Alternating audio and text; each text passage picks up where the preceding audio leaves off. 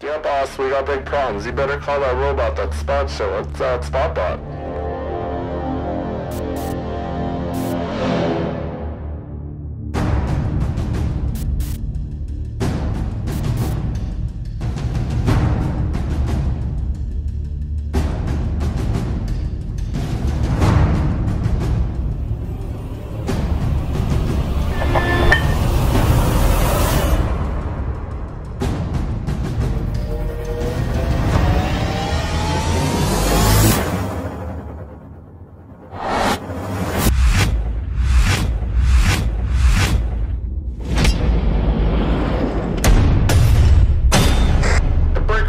Anybody got a 20 on that Spotbot? ETA ASAP, over. Alright, good morning. Well, let's not lie. It's 12:30, it's the afternoon. I don't get up early if I don't have to, so today we're going to touch base on permits. That's right. Permits and permits. Hello, can I get an Alberta permit? Personally, here in Alberta, we use two different systems. We got road data, and then we got Travis Web. They're both pretty good. Both of them have online access that you can do either by mobile, your smartphone, or if you have a laptop with an air card and stuff, which I would say that's probably the easiest. And they also have like a 1-800 number you can phone in and apply. And then they will send you a copy of your permit to your email. You've got mail. So everybody's probably seen them. If you're a truck driver and you're driving around from province to province, every time you leave or enter the province, you can see the signs. Welcome to Alberta. Welcome to Saskatchewan, BC, and all that. And then always followed is a seatbelt. Not allowed of distracted driving. And then boom. Trucks needing permits 24 hours a day. There's a 1-800 number. The sign, we've all seen them. I ignore them, obviously, but of course, both of these websites you got to sign up and make an account.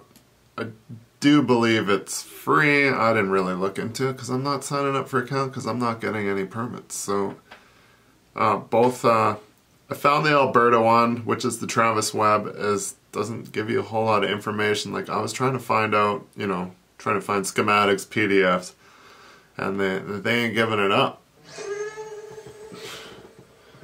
Phone. And then road data has got a ton of information, easy to find if you want to know about road bans, weight restrictions on bridges, restrictions, even a part of if counties are restricting due to weather, road construction, and all that stuff. Road data actually was really good for that. God damn it. Work! Oh, now I completely lost track of where I was in the... It's getting brighter out. All my face color is going to be different across all the videos because I keep adding more stuff. Gotta go to work tomorrow.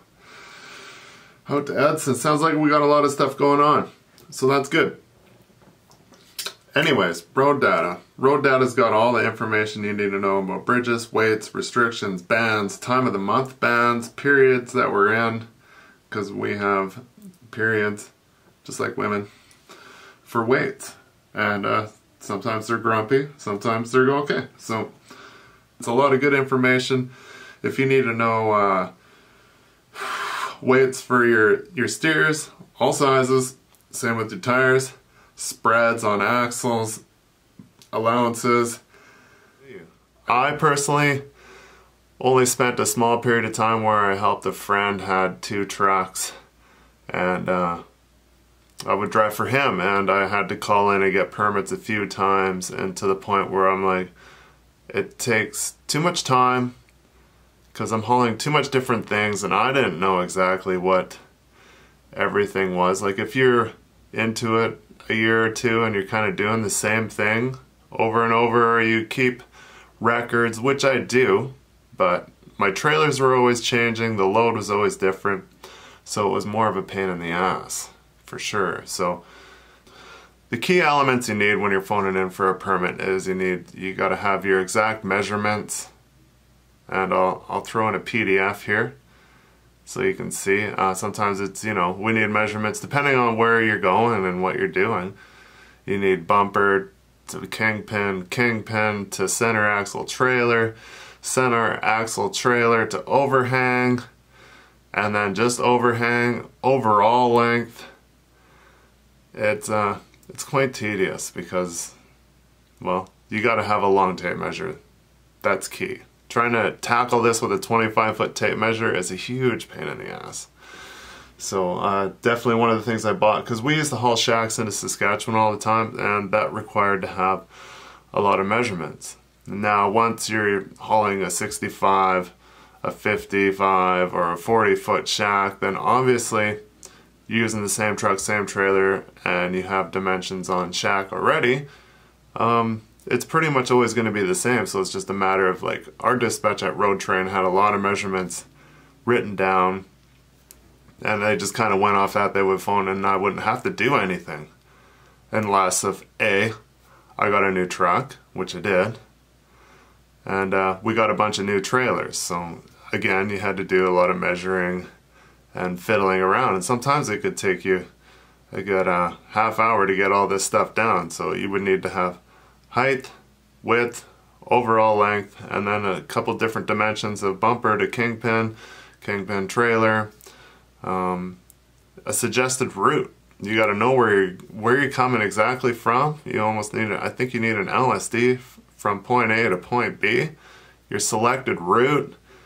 And now if you don't know your route, or you don't know the roads, because then if you have bans, restrictions, bridges, and a lot of things will come into play to get that approved fast. So knowing what roads to pick definitely plays a big part in getting a permit quickly. Where as an employee, I just I need a permit.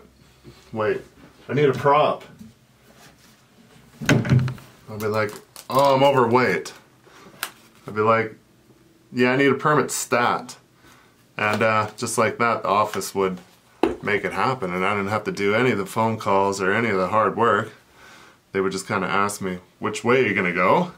Or the majority of the time, the dispatch would know exactly which way you were gonna go, so it wasn't that bad. But owner-operator definitely is time consuming. My buddy that I trucked for at Hudson all the time, like he would have to spend time on the side of the highway because he'd have to get a permit for himself, and then I needed, like, obviously crossing over provinces if you're not IFTA or prorate, so you can just kind of skedaddle and do whatever you want. We got permits every time we would leave Alberta and go into another province, so super time consuming. I would sit at the border for like hours.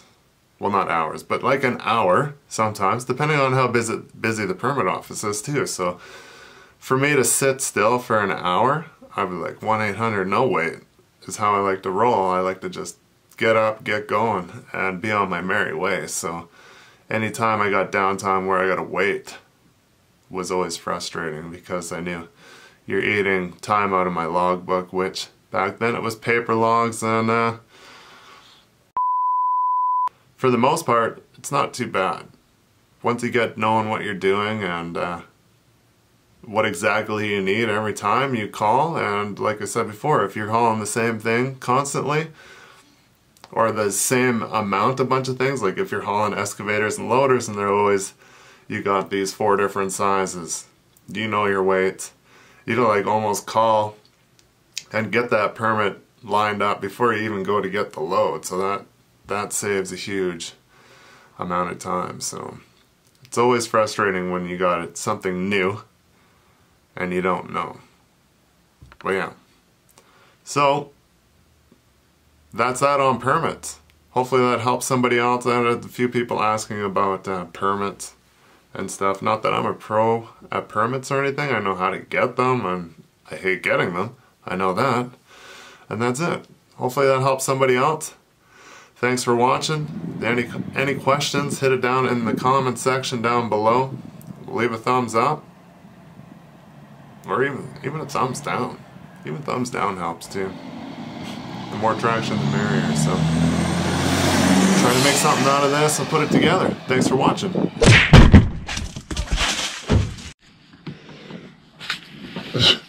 Did you? You ruined my shot. Hey, why are you doing that? What? Just You want to watch? nah.